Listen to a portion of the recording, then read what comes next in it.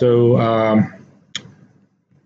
very good morning, everyone. I want to just talk a little bit about the trading exercise. I hope you all enjoyed that little game we had. Now, just for you to, now that we've done that trading game, I want to just say a few words to deepen your understanding, so you know a little bit more how markets really function.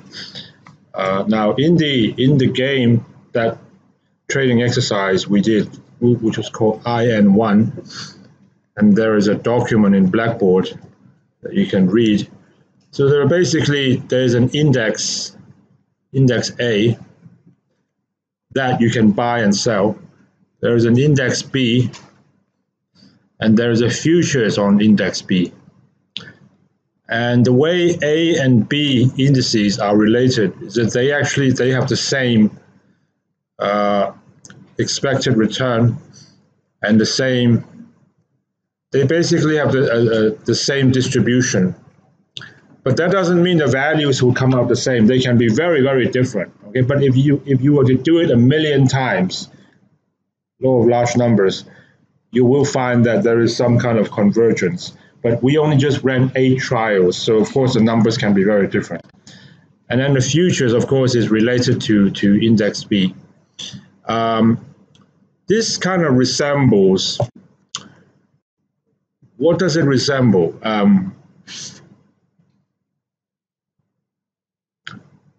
Just imagine, let's say you have you look at the German stock market, okay, the Deutsche Börse. So the German stock market. Now the German stock market will have a very, very liquid, tradable index, stock market index, which is the DAX, of course. Okay. Now the DAX would have a futures contract too. Okay, DAX futures. And let's say you pick another market. Now I can't. Let's just say Turkey. Now I've got nothing against Turkey, and they probably have, well, no, Turkey maybe let's pick somewhere even more remote than Turkey. Okay, what's a good example?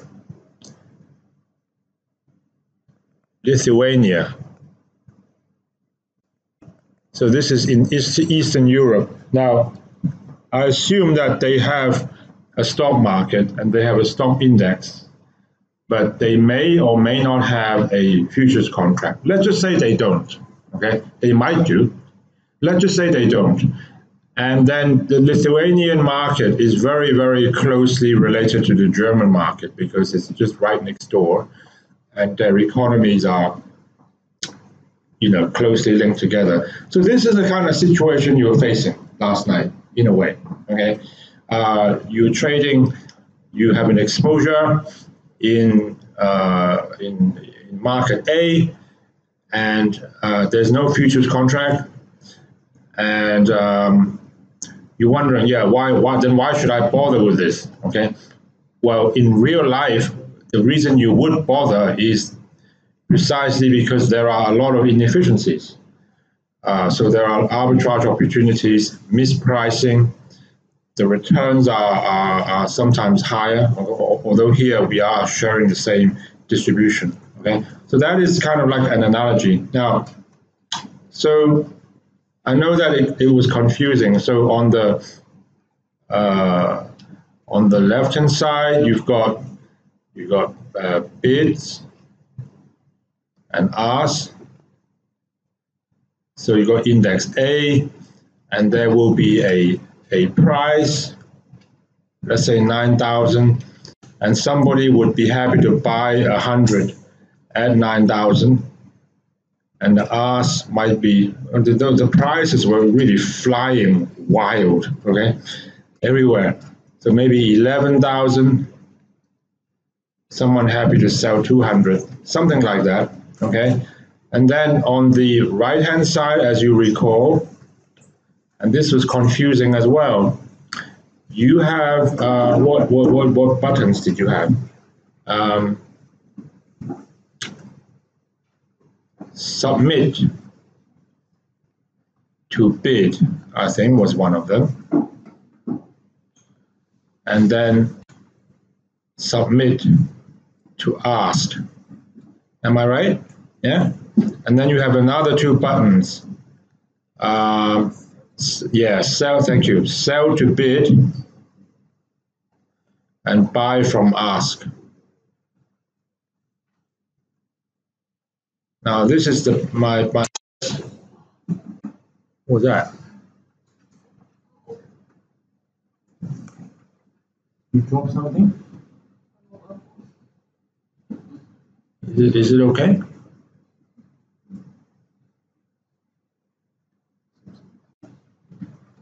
What is the brand?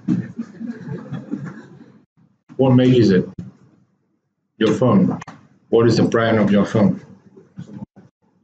Huh? Oppo. It'll be okay. Yeah. So, in essence, what these are actually market orders.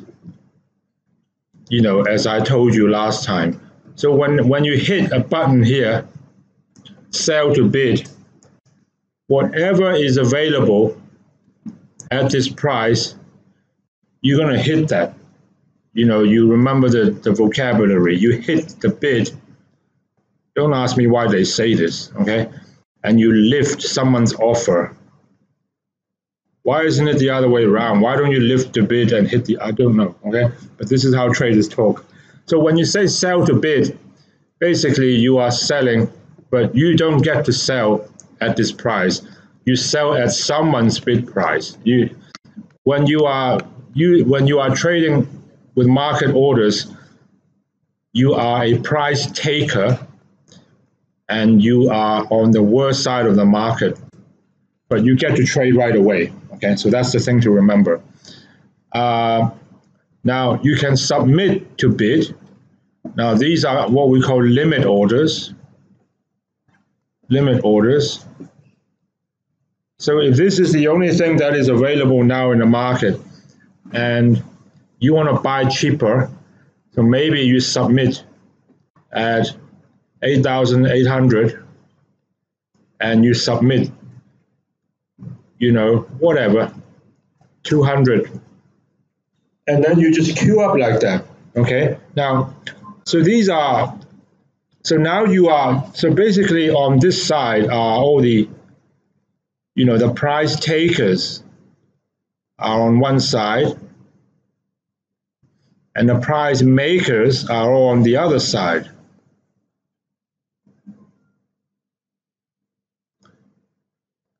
And what happens in the real market is that you've got these bids and offers all lined up.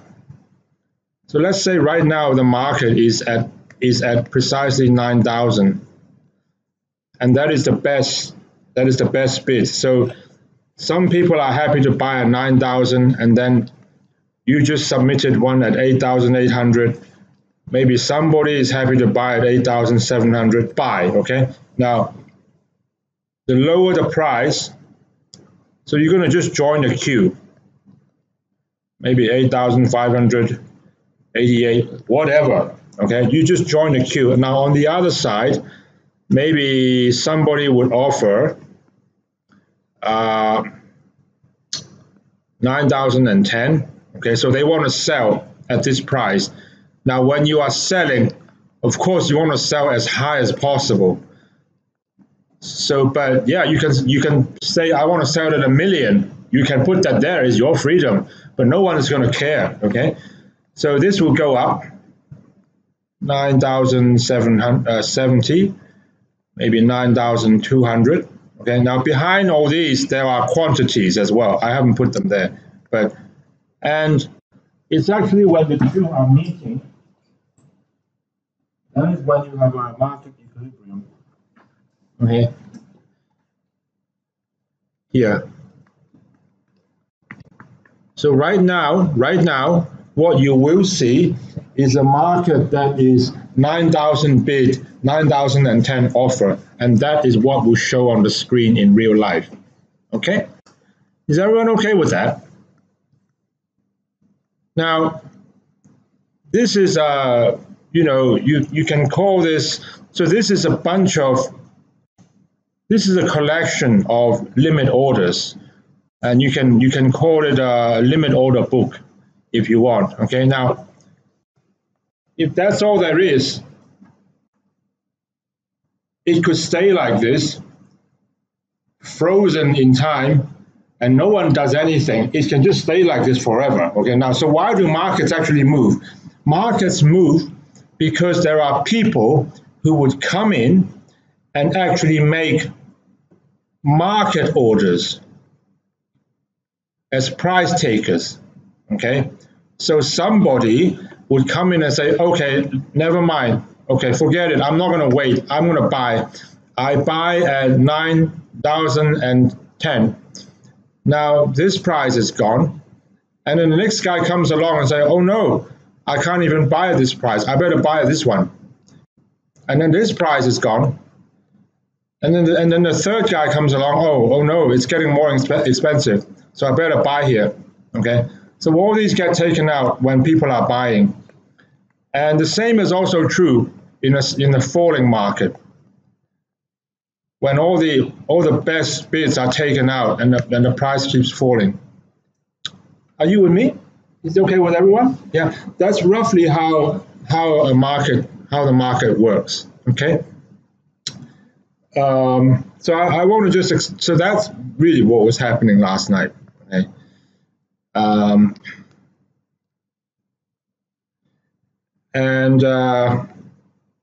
Okay, so now let me get on with some of the stuff I want to share with you today. I want to talk a little bit about calendar spread trading, because this is an integral part of trading the futures market.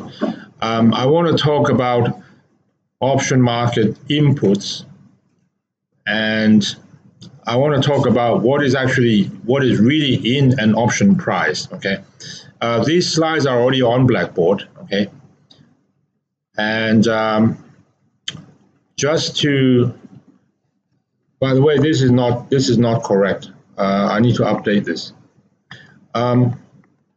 Now, what's new is you should have seen a new tutorial allocation list is already on Blackboard. I don't mind to show you, and it has your team IDs. It's been a lot of versions. So I've split you guys up just to be efficient. I did it for you, so you get to work with different people. So I split you guys up into teams. There are 48 people in this class, which is a good number. And I've divided you guys up into 8 teams of 6 people each. Okay? And for the project purpose. So the groups are already formed. You do have an assignment that you need to hand in. I'm sorry about the confusion last night, but just submit your hard copy after you scan it to Blackboard, please. Okay.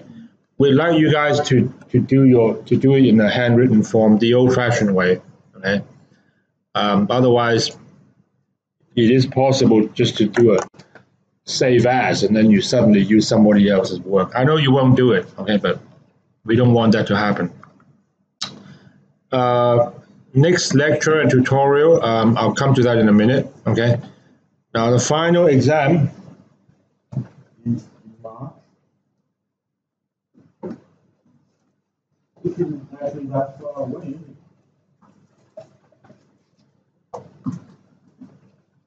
2019, I have to get used to that. I still think I'm in 2018. It's going to take me a little while to get used to it. Unfortunately, guys, I'm not available next Saturday, so my apologies for that. And if in doubt, this calendar is correct as we speak, okay? Now I need to actually combine. So I will see T2 on the 10th of January, which is actually a Thursday. And then I see them the Thursday after that. Now I'm going to have to combine the two classes. I understand, I am fully aware that there are some students who can't make it to a Thursday session, okay? So I'm going to make a recording available. And if you have any problems or questions, please do not hesitate to let me know, okay? I can't think of another way to do this because this term has so many holidays, and sometimes I need to be absent, and I don't want to drag you in on a Sunday either, okay? But this is the calendar so if you are able to come on January 17, please do so, okay? If you can't, just let me know and I won't count it against you, okay? Correct, yeah.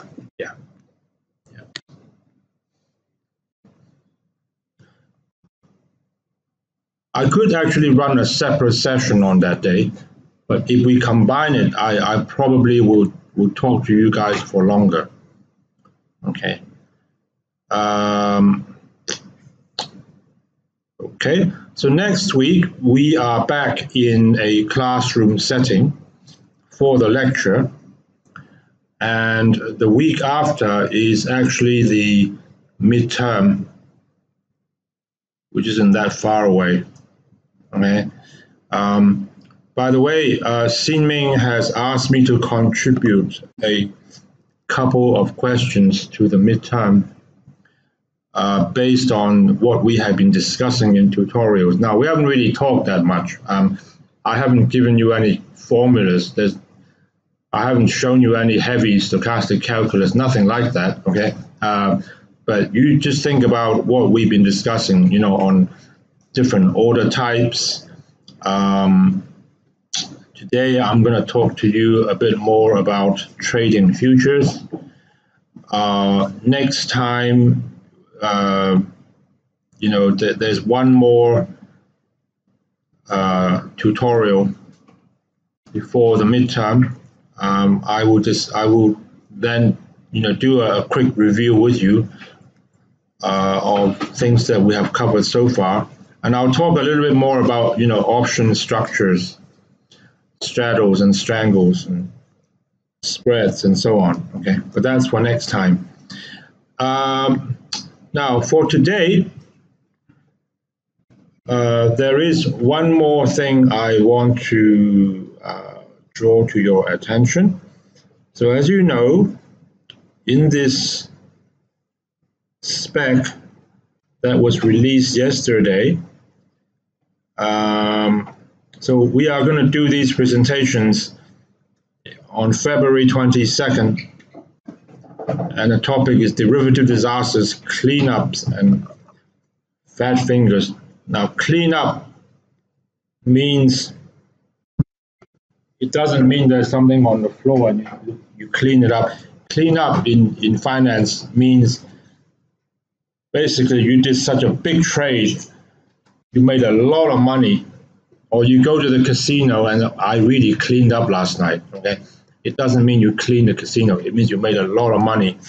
So this little project is about a lot of high-profile derivative incidents, if you like. Some of them, people lost a lot of money. In some other ones, people made a lot of money, okay? And then some other, they are just accidents, and I call them fat fingers. And we have a number here. And so these are the disasters. So like I said, if you want to think of another one, do let us know.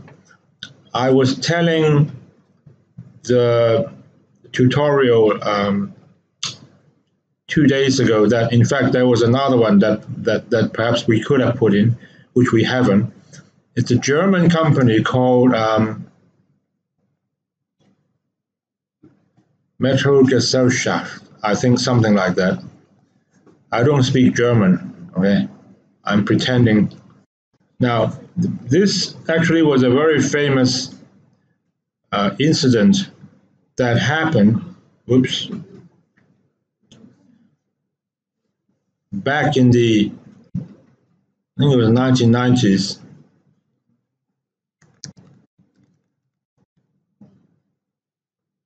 Metrogesellschaft and its hedging problems.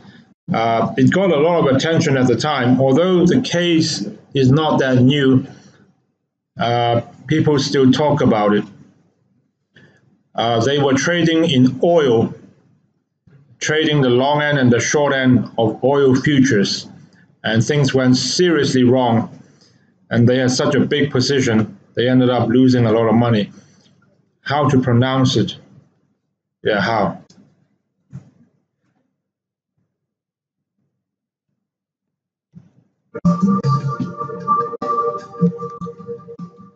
Okay, just tell me.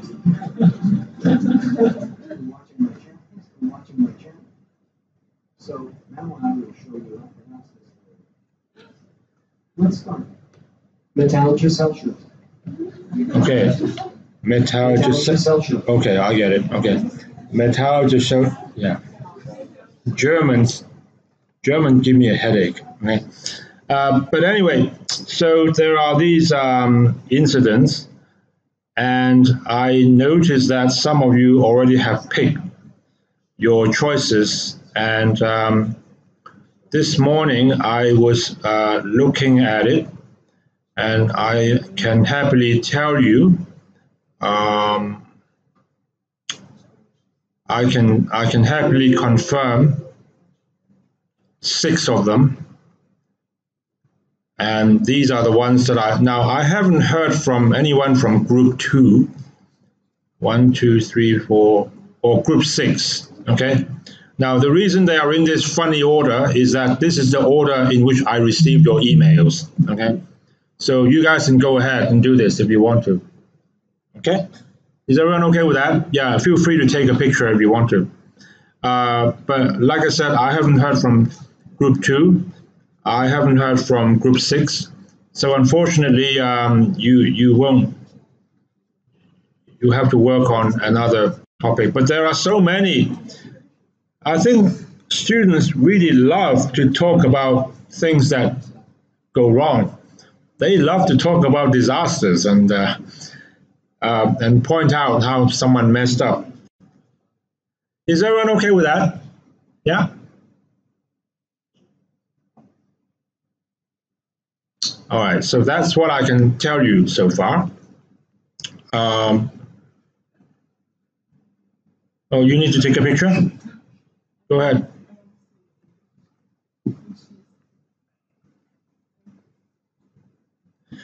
Okay. Now, I want to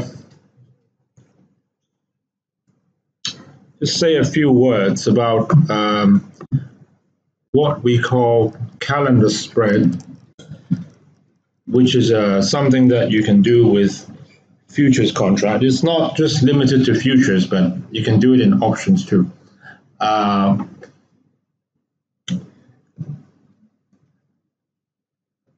And this is sometimes known as trading the futures roll or futures calendar spread.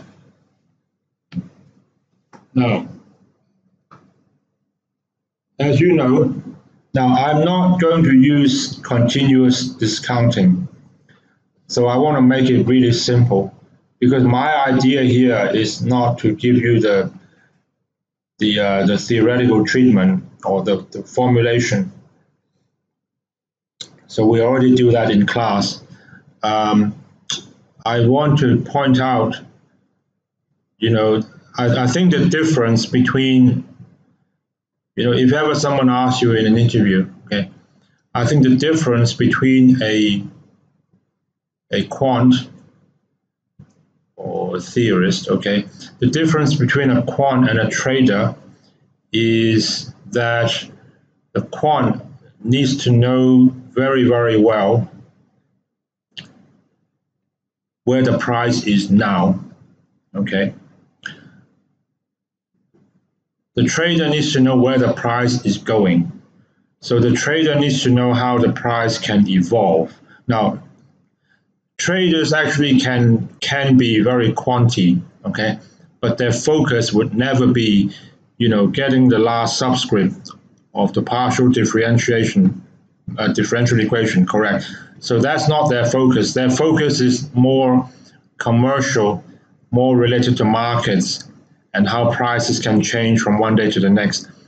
And this is a good example of taking that idea of pricing a simple futures contract and then really thinking about it and thinking how the price can change and how you can take advantage of it, okay? But for demonstration purposes, I'm going to keep it real simple.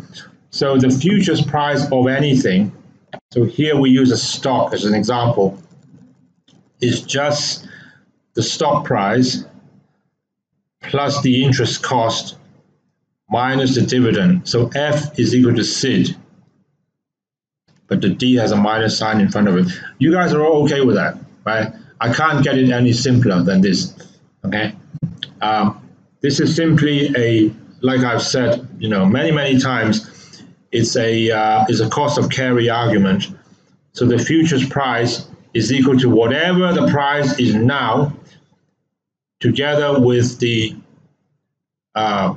net hedging cost or net funding cost that I am going to incur if I trade with you. So you want to buy this in 2 months. So I have to turn around, I borrow some money and I pay an interest, but I may or may not receive a dividend. So my net funding cost, or sometimes called net cost of carry, net cost of carry, excuse me a minute. Hello? Hi, good morning. Sorry, I'm in a class. Yeah, okay. So now, if you are long a calendar spread, you can go short as well. But if you're long a calendar spread or you're long the futures row, then you are long the long expiry and short the short expiry. Now, it will become clear to you in a moment. Let's say there are 2 futures contracts, okay? And the first one matures in 1 month, and the second one matures in 2 months.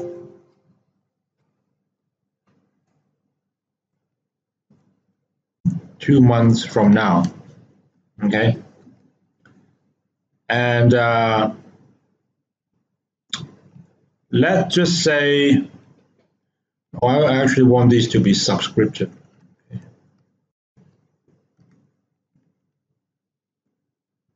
Okay.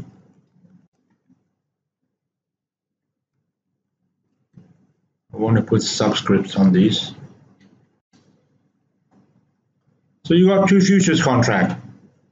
One that will mature 1 month from now, or 30 days, and the other one will mature 60 days from now. And let's just say that interest rate is currently 12%. Now notice I said 12% per annum. So interest rates are always quoted on an annual basis, okay? And there is a dividend that will be paid in 45 days. Now, I put expected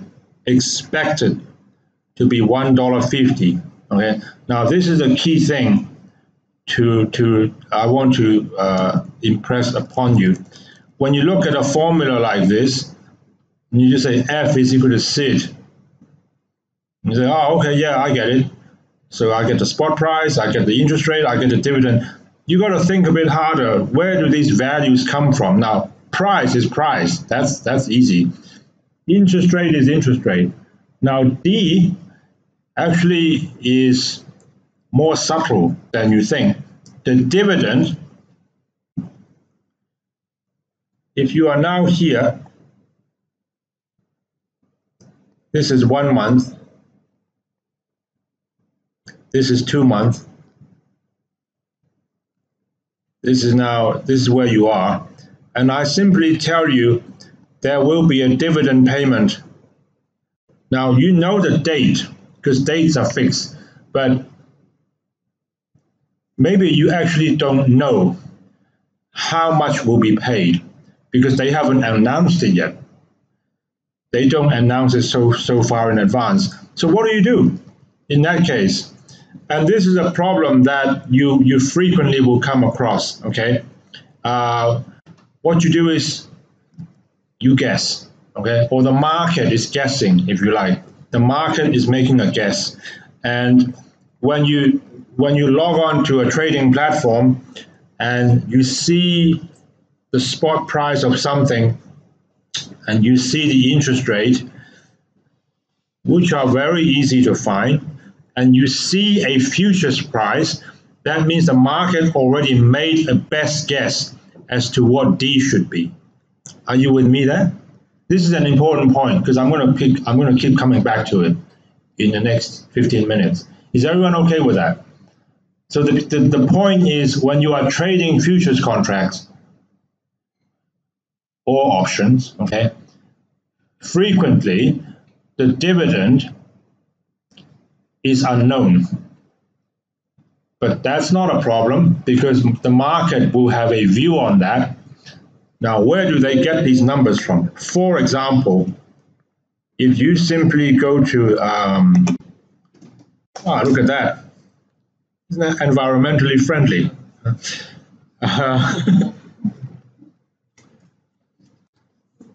Let's look at, do you feel better now? Yes? Everyone likes the green color. So if you look at Apple, for instance, all right, you click on any website, Bloomberg, Reuters, Finviz, MarketWatch, there's a dividend yield down here, 1.97. Now, this is historical, all right? But you know what? It's better than nothing. It doesn't mean you have to agree with it, okay? But the market is probably using something based on previous history, because companies, as much as they like, would try very, very hard to maintain a constant dividend payout ratio as much as they can. They don't want to mess that up. They want investors to have confidence on a stable income and a stable payout policy. So let's say you do something like that, but in any case, it is still a guess. Okay, that's the whole point. So you expect that there'll be a dividend in 45 days, okay, of $1.50. Okay. Now here is when things get interesting. So I said that F is equal to S plus I minus D. Okay. I'm sorry I'm not using the continuous compounding, but for this simple demonstration, I think it's easier for you to understand if I just do it like this. Okay. So the 1 month contract will be priced as S plus the 1 month interest, which happens to be 1%, by the way, 1%, because I said it's 12% per annum. So 12% divided by 12 is 1%. So this one will be 2%. And then this is the price of the contract maturing in 2 months. Are you with me? Everyone okay so far? Now, what is D1M? So if this is the time now, this is one month, This is 2 months. Now D1M is whatever dividend gets paid in this period. We don't have one. So D1M is actually equal to 0. Okay? Because there's a payment here, as I said. Okay? So D2M is probably going to be $1.50. Now, the futures market will price it like this. So they know that after the dividend is paid, so I'm saying here is 45 days. Okay? So after 45 days, the price will drop. Now, I said long futures roll means you buy the long expiry, you buy the 2 month, and you sell the 1 month. So if you long the futures roll, you long the 2 month and you short the 1 month. The end result is if you have F2M minus F1M, which is this one minus this one, which is this one minus this one, which is this one minus this one, which is this. You see that? Yeah? Everyone's still okay? Now, first of all, the interest rates don't really change all that much. So it's not, the interest rate here is the supporting actor. I mean, they can change. They can change. So I said that previously, I said that interest rate was 12%. So what I meant by that was the 1 month interest rate is 12%, and the 2 month interest rate per annum, okay, per annum. And the 2 month interest rate is also 12%. Now they don't have to be. You can get a yield curve. You can, even for very, very short maturity. So maybe the 2 month is 17%, whatever, okay? But that's not really the main consideration here. The main consideration is this thing.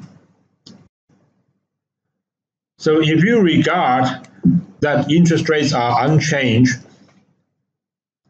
so the end result is this one.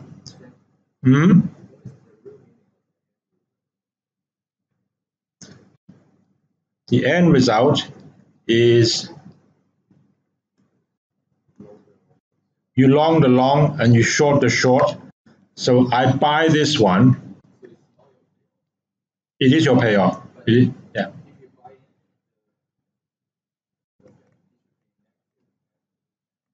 Yes, that's why there's a negative sign here.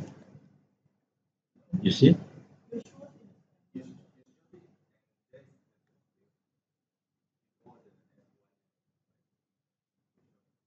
Ah, yeah.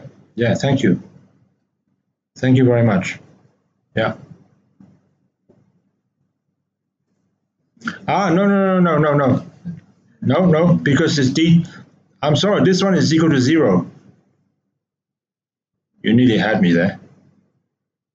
D1M is just for decoration. There is no D1M because there is no dividend paid in this period. Okay?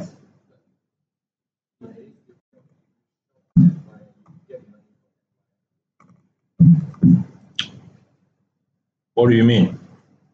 No, this is what you go long. This is what you go short. You agree? So when you add them together, so you are long this one, you are short this one. So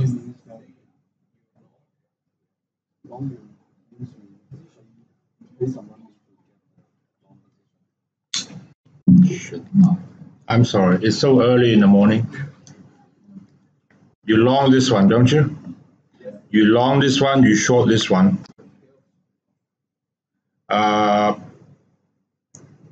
No, but down here it is still correct. I'm long, all I've done, oh, oops, shit. All I've done is I have taken this one, I've transplanted it here. Where is the error? Where's the mistake? Yeah.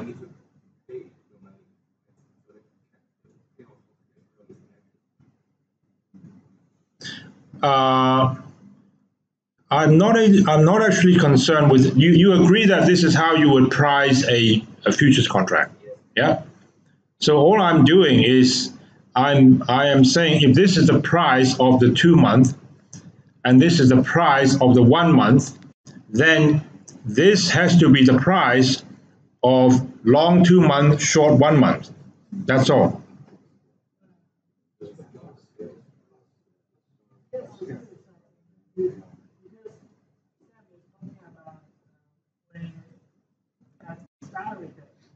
You have to return the shop and sell the wrong.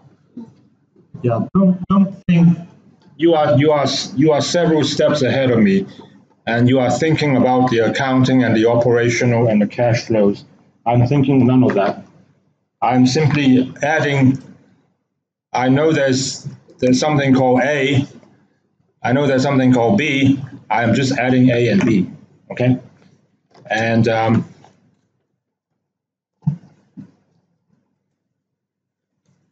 so is this okay? Is there are no mistakes here? Like I said, this one doesn't exist. Okay. Now my point to you is simply this. So when you trade a calendar spread, assuming that these are just, you know, supporting acts, they're not really the main players. When you trade a futures calendar spread, you are basically taking a view on the dividend. And if the dividend okay, now notice there's a minus sign in front of it, okay? So that means if you trade like this, if you long the futures roll, okay, and if dividend goes up, because there's a minus sign, okay, your P&L will go down. But if dividend goes down, your P&L will go up. At the moment, like I said, there is actually a market price for this, which is 150. Where does that come from? Well, I told you. So there is a market expectation. Now, you are free to disagree with the market. That's what trading is all about. If you agree with it, there's nothing to do, okay? So you can disagree with the market and you can say, well, I don't think it's going to be 150, okay? And then what? Then you do this trade. Maybe you think it's going to be 1 and not 150. And if you were right, and if next week the market starts adjusting so that this D2M is no longer priced at 150, but it's now priced at $1, well, you know what? You have made 50 cents. Plus, this part is what we call, you've heard of this before, I think, positive carry. It's positive carry because the 2-month interest rate, if it's 12% per annum, then 2 months you actually get, you get 2%, but 1 month you only pay 1%. So actually, on a net basis, there's money in your pocket for this part. Is everyone still okay? Yeah. P&L, profit and loss. Yeah, sorry, profit and loss, P&L. Yeah. Is everyone okay so far? Now, let me go further. So this means, so like I said, so when you are long the futures roll, You are long the interest differential. What is that? You are long this one, and you are short the dividend. That's exactly what I'm trying to say here. Okay. So I think I restate the equation again. So here you go. Okay. So you can even, if you really want, you can do this. You can actually split them up. So you long the interest rate gap between the 2 month and the 1 month, or the long and the short. So you long this one and you are short this one. Yeah. Is everyone still okay?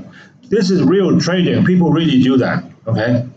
And you make money if what you long goes up or what you short goes down. In other words, to talk in plain English, if the market thinks that, so this is now, this is 1 month, this is 2 months. If the market thinks that in 45 days, a $1.50 dividend will be paid, and you disagree with it, you think, no, it's not going to be 150, it's going to be 50 cents, okay? You can make a lot, maybe you have insider info, who knows, okay? But you're not supposed to trade on that, okay? So it's illegal. I'll just make an example. Maybe you have special insights, okay? You have special insights that the dividend is going to be less than $1.50. Is everyone okay with that? Yeah? Now, so how do you make money? So I put together the two formulas just like before, and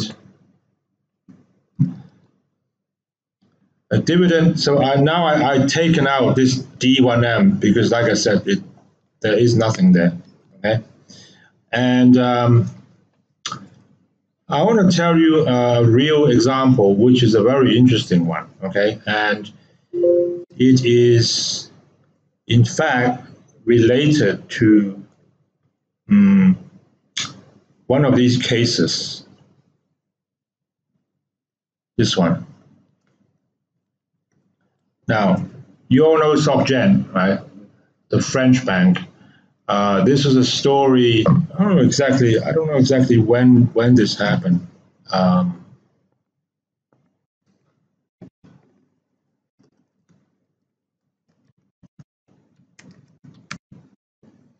So Jerome Kerviel was a trader in SocGen.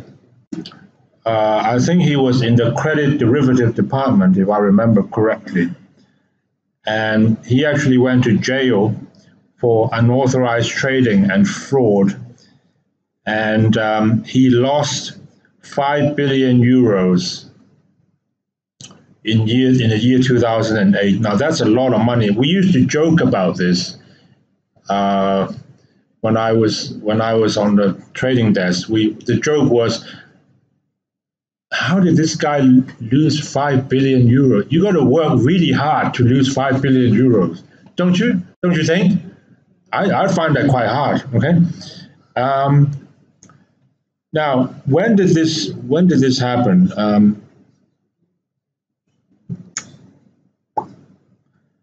By the way, this case is still unchosen, if I remember correctly. So feel free to pick on this one.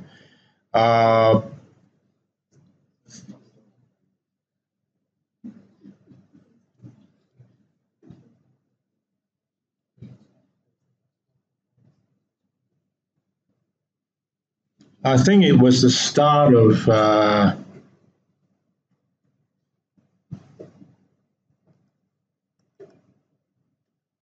the start of 2008.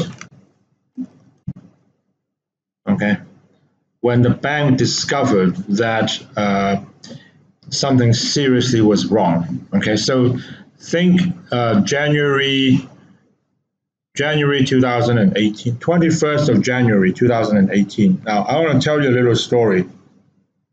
about this case, which is actually related to what we've been discussing. So think of this date, January, let's just write that down, 21st, 2018.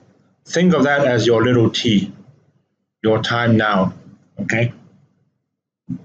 And what happened was there was a futures contract on the CAC. You know that is the French stock market index, the CAC 30. There are only 30 stocks in there, and SocGen was one of them. And let me tell you the story like this. So let's say before this incident was discovered, the spot price. Now I'm going to keep it simple. Let's just make it 1,000. Okay. So there was a 1-month contract on the CAC, which will be 1,000 plus, and let's just say interest rate was 12%. These are not important items. Okay, the point I want to demonstrate to you is coming up. So the spot price is 1,000 plus, so 1 month interest, if it's 12% per annum, is 1%. So that's another $10. Okay, so the 2 month would be 1,000. I'm just translating this equation here, plus $20 minus a dividend. Now, at the time, before this trading disaster was discovered, so the market was pricing in a dividend of some sort. Let's just say 2% or 2.5%. So this is the dividend. Is everyone okay so far? Yeah? So you got the CAC 30, and on January 21st, this is a little t, January 21st, and in the 1 month, that'll be February 21st. And then the 2 month, March 21st. Now, as it happens, SocGen was supposed to pay a dividend here. So somewhere around maybe March the 5th or something. And they were the only company in that index that was due to pay a dividend in this period between month 1 and month 2. Okay, and then they announced, oh, we have a disaster here. Okay, and then the whole index actually dropped. The whole the index, I don't know, it dropped a lot. Okay, maybe let's just say it dropped 15%. Okay, so now what is the new price? 850, because it's dropped 15%. Okay, so the spot price has gone from 1,000 to 850. So now you need to reprice it. So the new price would be F1 is 850 and F2 is 850 plus 20 minus 25.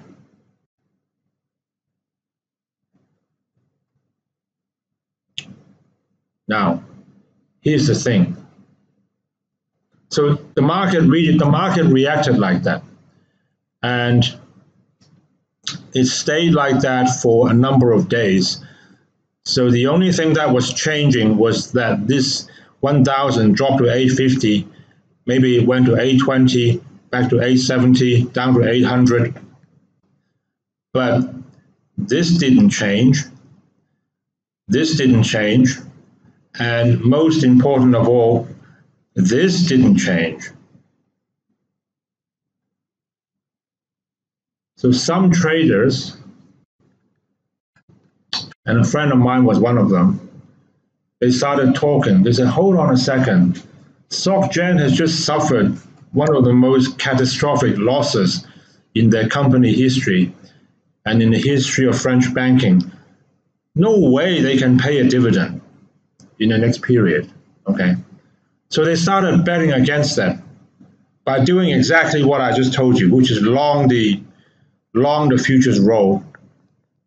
Now, when do you do a long futures roll? Is when you expect the dividend to be lower than what the market is pricing in. I said when the dividend goes down, your profit will go up. And they did exactly that. And they just keep buying and buying and buying and buying until the rest of the market start to realize what's going on. By that time, it's already too late. And they made a lot of money. You see the point? You see what I'm saying? Yeah.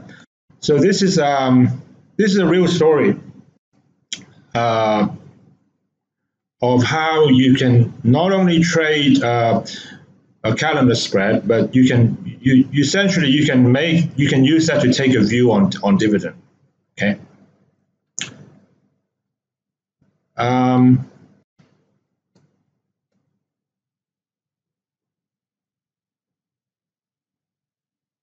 Now, I want to now switch to a different topic and talk a little bit about option markets. Okay. And actually, what I'm going to say to you has some similarity to what we have been discussing.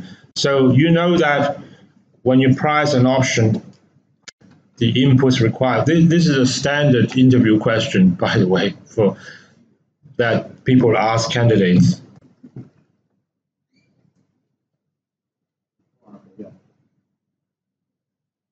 What are the inputs that are needed?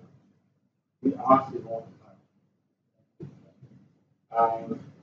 The inputs that are needed to price an option. If one day I pick up the phone and I give you a phone call at 3 a.m. in the morning, you should still be able to tell me. Okay? So the spot price, the strike price, interest rate, Dividend yield, volatility. Now, the first three are boring because you can observe them in the market. The last two are interesting. Now, dividend yield, we already spent quite some time talking about that. And like I said to you, at most times, unless you actually know what it is actually a guess by the market. Volatility. So where does dividend yield come from? We already talked about that.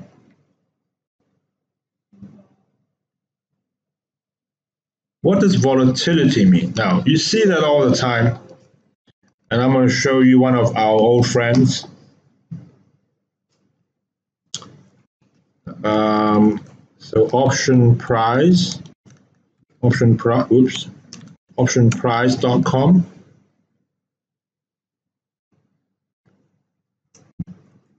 Option prices. Okay.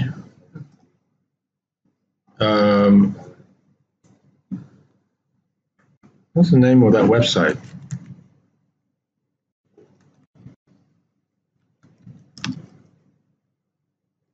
Option Pricer.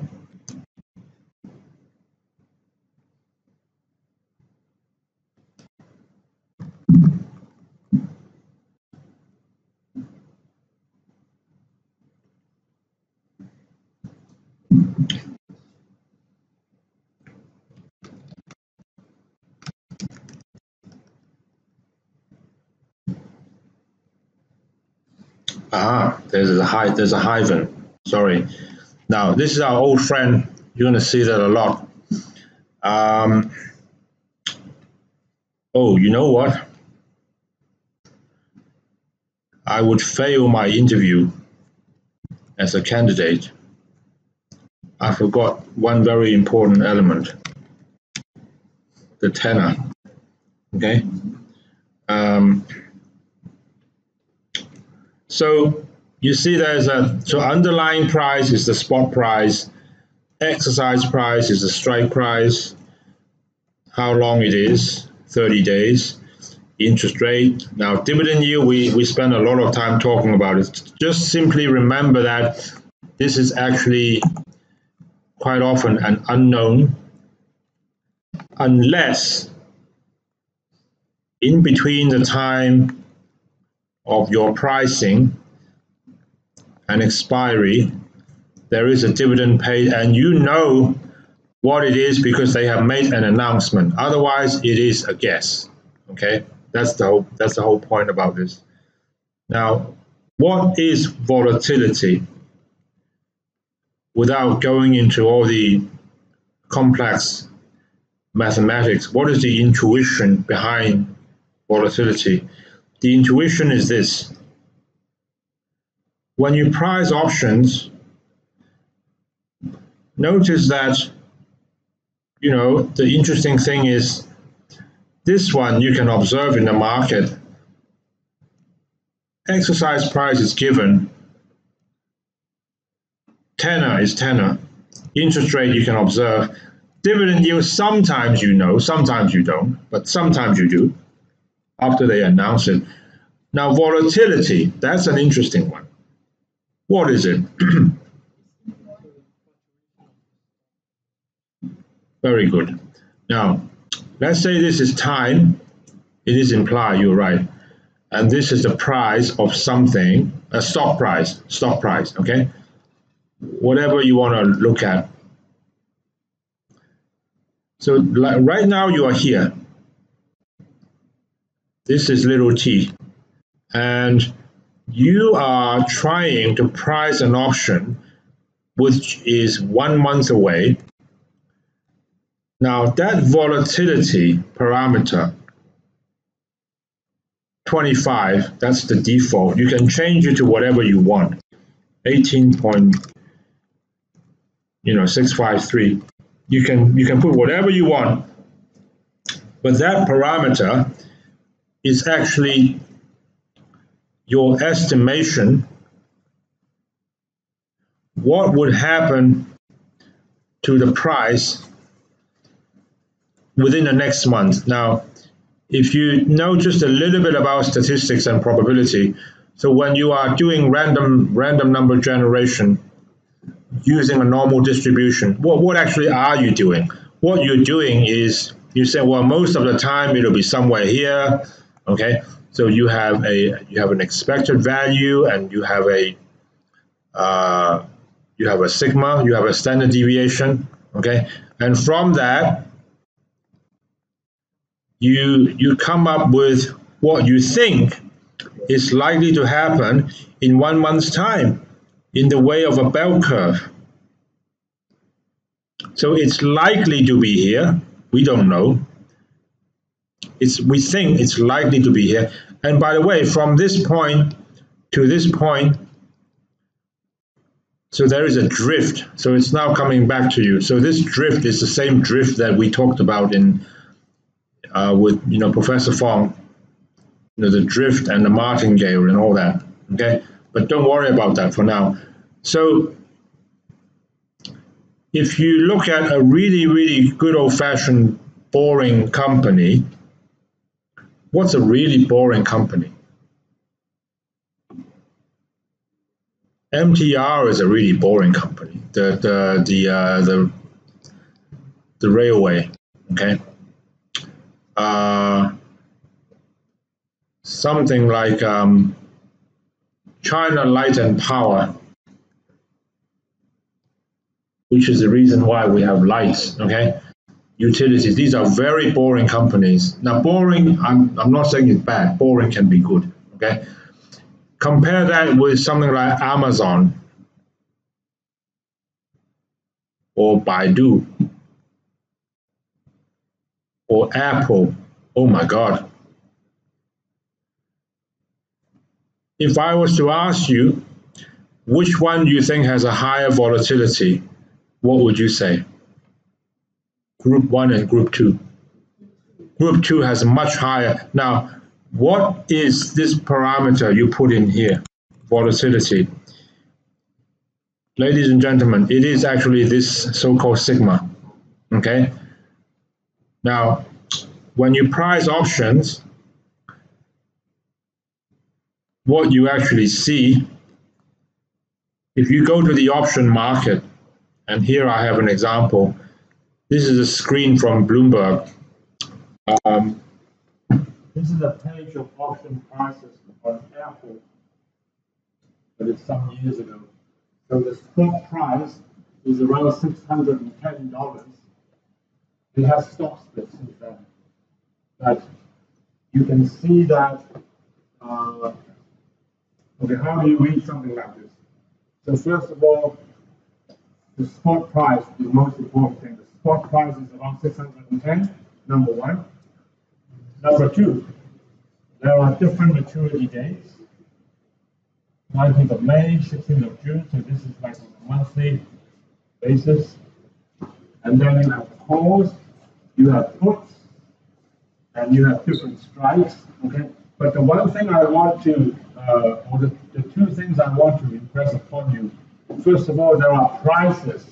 So options are actually traded in prices. So these are the option prices, 24.40 bid, 24.75 offered. Now, here, this is the so-called implied volatility, 31.75. And where does this come from? This comes from If you put in all the relevant parameters and you put 31.75 here, okay, and you hit calculate, you will get the auction price, that $24 something. But if I put $24 here and I try to solve for what this is, I should get back 31.75. That's why it's called implied volatility. So you put in the volatility, you get the price. You put in the price, you try to get back the volatility, or you imply, there is a volatility implied by the market price. Okay, is everyone okay with that? Yeah.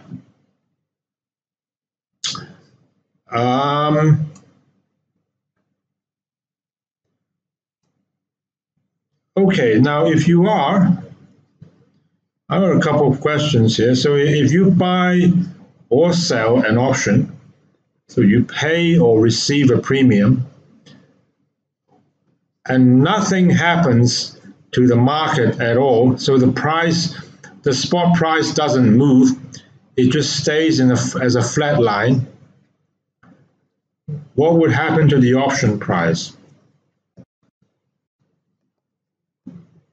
And a follow-on question is, if you buy or sell an option, so you pay or receive a premium, what actually do you want to see happen to the market? Okay, now these are relevant questions to think of, and it's actually very easy to answer. And I take you to our old friend, optionprice.com. And I'm going to price something where the underlying price is 100 and the exercise price or the strike price is also 100. What do you call an option like that? At the money, thank you. Yeah. And I'm going to price it for, let's say, 60 days. Interest rate doesn't matter, I'll just leave it. Volatility, I'll just leave it. Okay, I'm just going to hit calculate. Now you can see on the right hand side, there is a price for call, which is $5.44. There's a price for a put, which is $4.78. I'll just focus on the call. Okay, we don't have to worry about the put. $5.44. So all I'm asking you is, if nothing happens, and I simply fast forward one day from 60 days to 59 days, what happens to the price now? It'll be lower. 539. Keep going.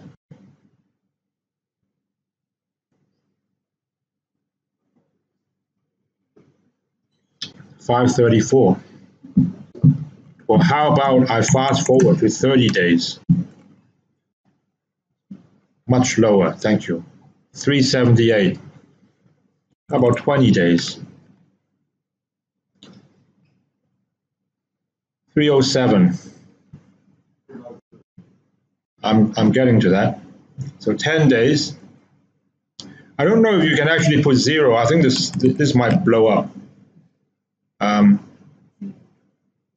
Whoops, shit. I just thought it might. Okay. 0, 0, 0, 0, 0, 0, 1. Okay? So that's tiny. It's basically worth nothing. Okay? It's worth nothing because your option is at the money and there's so little time left.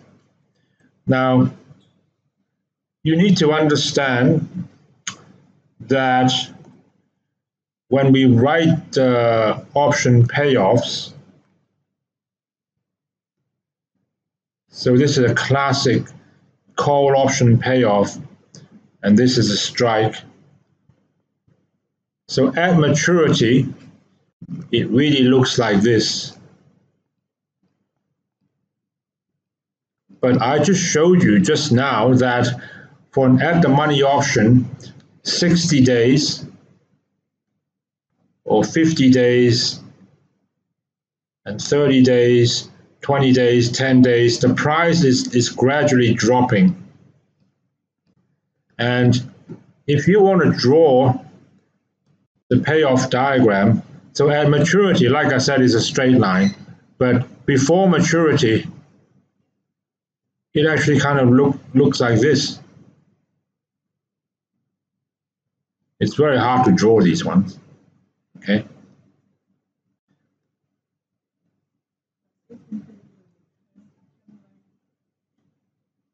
Yes, these are, ladies and gentlemen, thank you. These are actually what's called time value, okay? Now, the best way for me to demo on that is, in fact, I have a slide here talking about exactly that.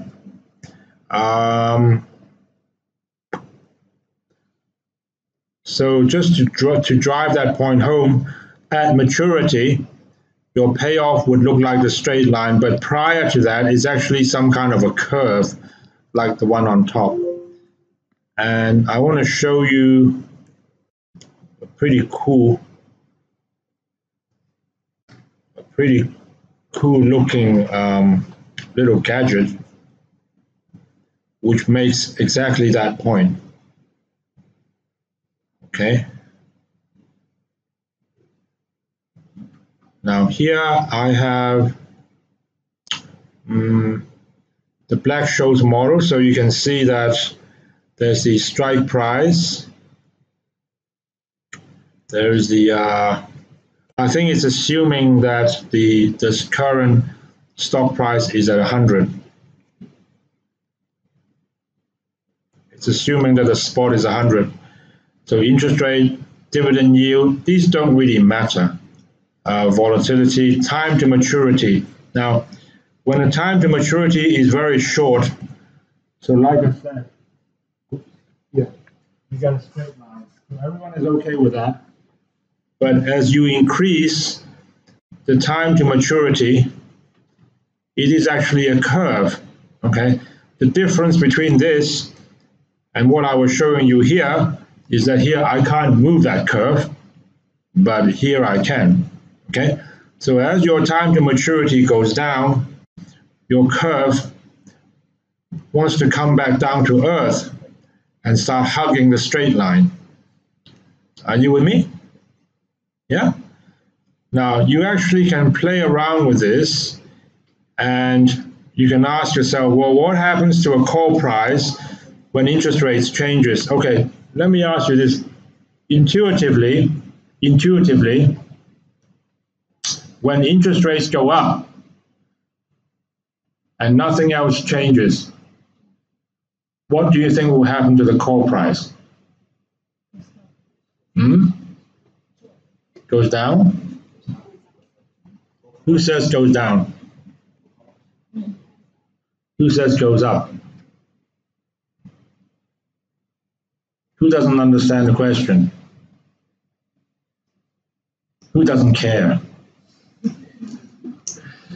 All right. Now, before I even show you, my intuition is this. So I already told you the forward is equal to SID. SID with a minus sign, okay? So when this goes up, this will go up. So you imagine if the spot price was 100 and interest rate was 1%, so you add 1 to this, okay? Don't forget about the dividend, so 101. So suddenly interest rate is now 10%. It's going to be 110. Now, option prices are based on where they think the forward would be, okay? So the higher the forward, you know, the higher the option, the call price would be. For puts, it's the exact opposite. So as I move the interest rate to the right-hand side, I think the curve will start shifting up a little bit, but it should be noticeable. Can you see that?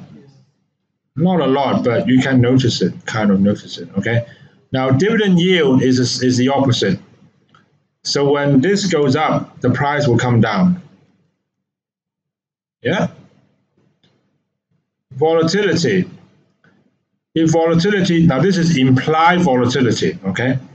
When volatility goes up, what happens to the price? It goes up, right? Now, one important thing that I want you to remember before you leave is that when you price options and you say volatility, okay, it is the forward looking. This is in the future. So now, this is now. It's the forward looking. So it is not, I repeat, it is not looking at the volatility here, although people often use that as a reference, okay? But I think it's of questionable value. We are not talking about historical. We are talking about implied vol in the future. Okay? All right, now, what have we talked about so far today? So we talked about, where did we start? Yeah, we had a review of what happened last night, and I told you a little bit about how markets work, the bids and the offers, how they line up, how markets clear. We discuss futures calendar spread trading, sometimes called futures roll. And I shared with you an example on SocGen, which was a real case. And we talked a little bit about option market inputs. Again, please remember the last two are by far the more interesting ones, especially the last one, okay? And I showed you the option payoff, how there is a straight line at maturity, but it should be a curve before that, and how you can imply volatility from option prices. Okay, I think I'm going to stop here. We need to go downstairs. Upstairs? Downstairs? Upstairs. Okay, so if you haven't signed in yet, please do so. Okay, I might not be able to answer your questions now because I also have to rush upstairs. Okay, so let's all pack up and go to capital markets. Okay, thanks everyone. Oh yeah, and a reminder that please look at the schedule for the next tutorial. Okay, and if I can just have my dollars back. I'll give you one. Okay, thanks everyone. Thank you.